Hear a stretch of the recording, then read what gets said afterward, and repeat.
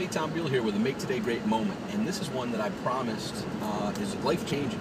This particular statement that I'm going to share with you is a statement that someone shared with me back in 1992 that made me reevaluate everything in my life and notice that I had been living a life by default and that he was exactly right in that statement. So we'll get to that shortly, but the brief backstory is this.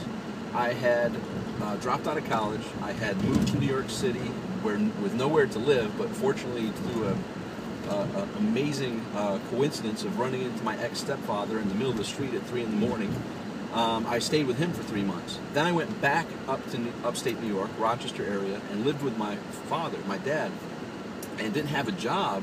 My dad's like, hey, I got a friend at this factory. I'll see if he has any openings. So I end up working at this factory, and I excel in everything that I do because I put my stamp of approval on everything I do. I make sure if I'm doing this, I'm going to do the best that I possibly can. So I was doing very well in this factory job that was 3 to 11 was my shift. 3 p.m. in the afternoon to 11 p.m.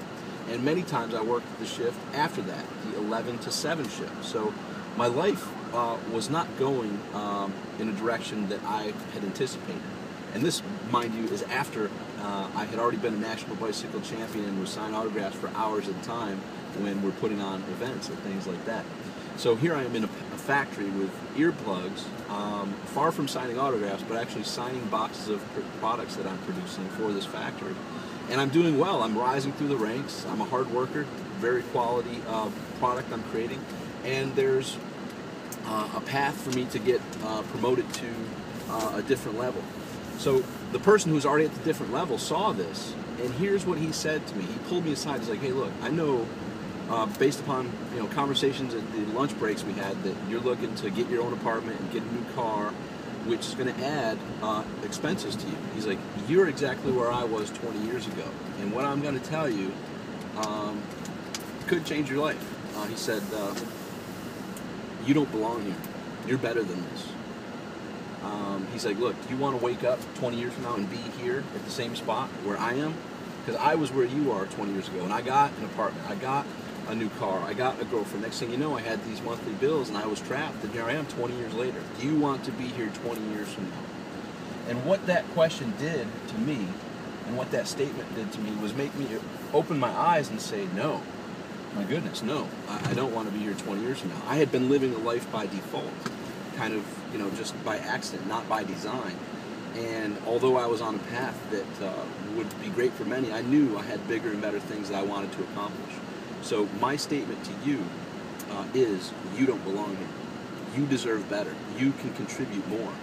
What do I mean? I'm talking about your health, your relationships, and your finances. Are you settling?